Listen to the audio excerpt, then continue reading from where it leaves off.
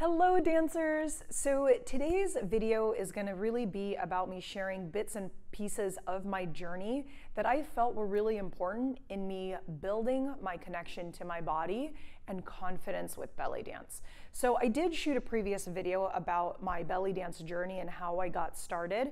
And so I might mention a couple things from there, but really it's going to be more anecdotal memories that I have that I felt really contributed to what I was up to in my belly dance journey and what I did outside of that to really help inside of my belly dance process. So first and foremost, I got exposed to belly dance in 2001 by my two roommates, Ghada, who is from Palestine, and Layla from Jordan. I love them to pieces.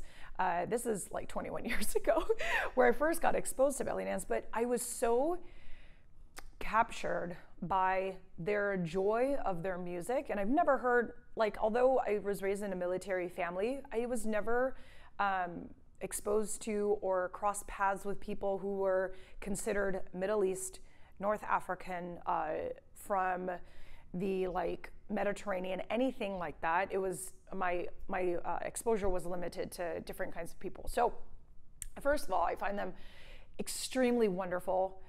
Because they were just so kind and so generous when sharing with me about their culture. So they played music. I was like, what the fuck is this? This is amazing. And then I just started seeing them doing hip drops and little side bumps and stuff like that. It was super casual, very social, because we were just at home in our living room doing these movements, and I just watched them and I tried to capture it. What I loved about what I had seen in this moment was the joy that they had, and they weren't trying to get it right? It was just this movement that they had in their body, of which they learned from wherever, where they was watching people doing it for so long, just letting it come to them, right? And then what I really took away from it, though, was not necessarily the technique, although I did work on that because I was fascinated with how they did it. But what I also took away with, and I still remember their faces today, like Layla doing this and Ghada just doing this with her, doing hip drops with her hip. I was just fascinated at the enjoyment that they had, and there was no sense of judgment. All there was I want to dance. It is fun. I'm in my home. Let's do it. So I was like, oh, this is amazing. I love to dance. I love to dance ever before then, but I love to dance even more so now, because they just presented this wonderful picture of what this could do. Fast forward multiple years, I didn't really do anything with belly dance. I just enjoyed and appreciated and only, participated a couple times here and there. But when I moved to Phoenix, which was fast forward 5 years later, then I started to actually study. And as I had mentioned previously in my other video, my first mentor was Diane Tisa, who is in Mesa Chandler area, which is not too far from me now, so it's wonderful whenever I get to see her. But she had taught me a lot about have it feel good in your body, let the feeling overcome you. And so we did focus on technique, but only enough to really execute the choreography or execute the movement, or just enough to empower you to get started. So what I really learned from Diane Tisa was, and I slash her name like that because she does that too sometimes. I'll just call her Diane because that's how I really relate to her today. So what I really learned from Diane was this connection to enjoyment, connection to the audience, this emotional compulsion to be in the moment versus, this technical background of you need to get it right. It has to look this way. Don't do this at all. All of those things. And although those things are valid and really important, depending on the context in which you're in, it wasn't the focus of my training underneath her, as I felt. Anyway, it wasn't the focus of my training underneath her. What really was the focus was the enjoyment and the connection. So when you have that kind of focus with your body, it starts to shift the filter in which you start to approach the movement. So when I did a lot of the technique, it wasn't, when I was taught her technique and when I went through the technique and watching her, she didn't break down as much as you would think people break down today. What she really did was look at this, feel my hips, I'm gonna shift you.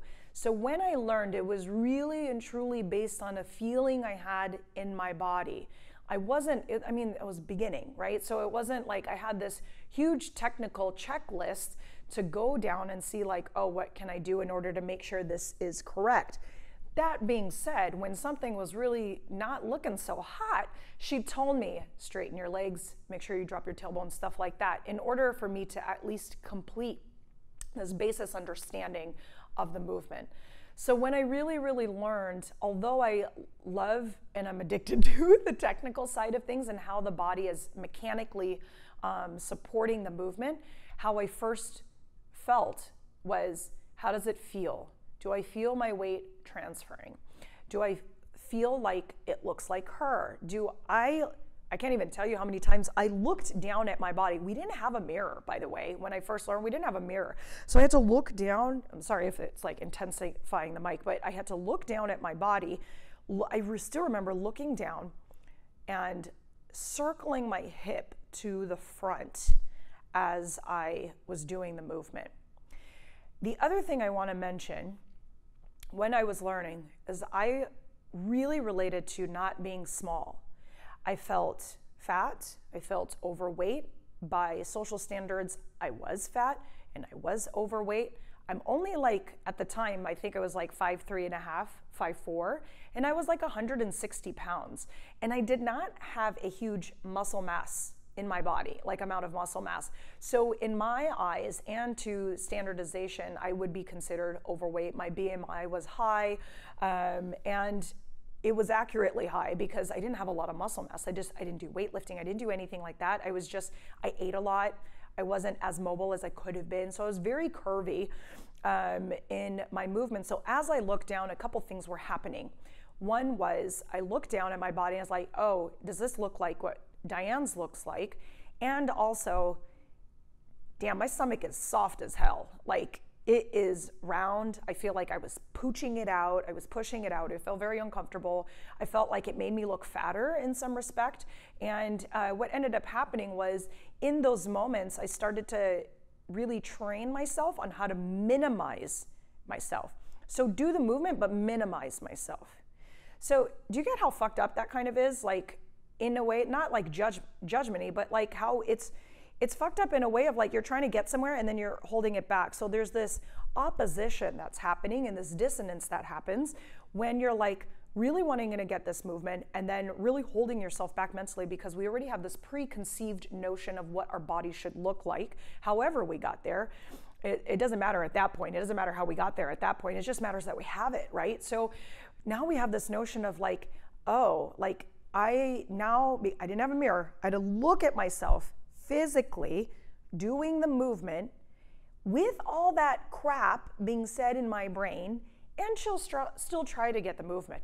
It was actually very difficult, and there were moments where I felt very uneasy moving in my body. I felt whenever Diane, because she really believed in me at a very early age, or a very early stage of my dance game, that she would put me in the front of class to be an example.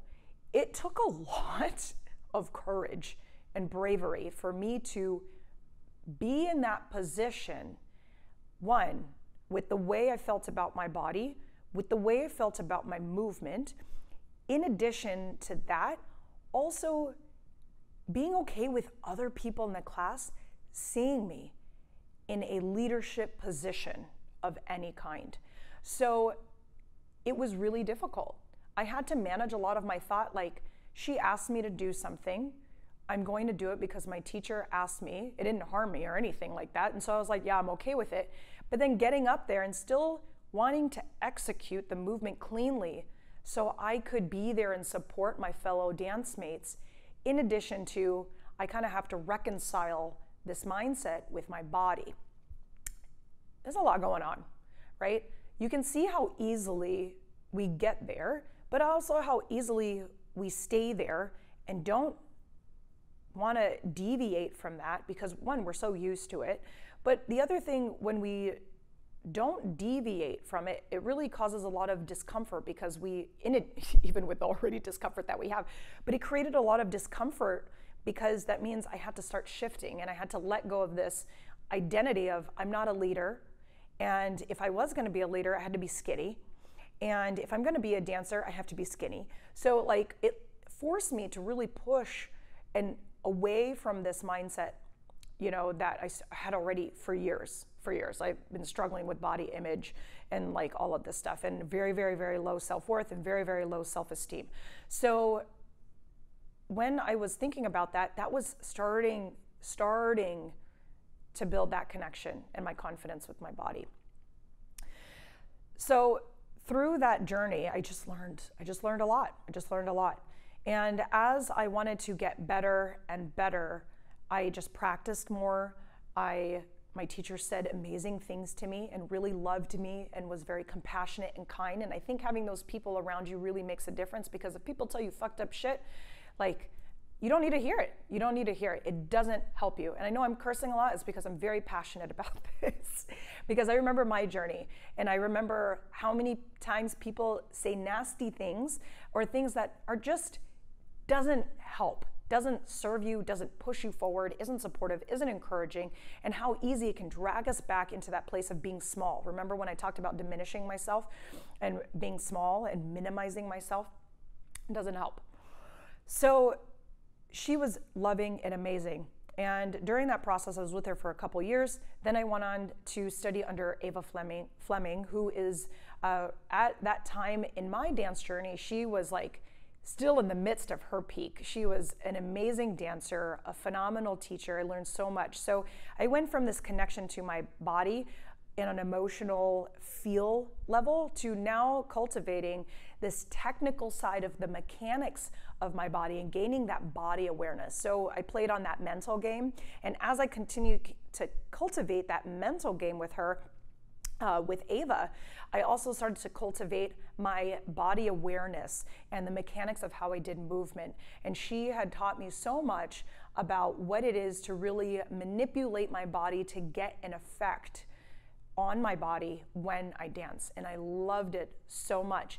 And in that respect, how I started to really build my connection there was I had to get quiet in my brain. And I also had to go really slow. I had to slow down and be with myself and quiet out the noise of whatever talk was happening, because in that moment it was getting so frustrating to try and do this movement mechanically when all I could hear was, you keep fucking it up, you keep fucking it up, you keep fucking it up. But in the end, what that did for me was it just took me further away, and it kept me messing it up. And so I realized, I was like, this isn't helping.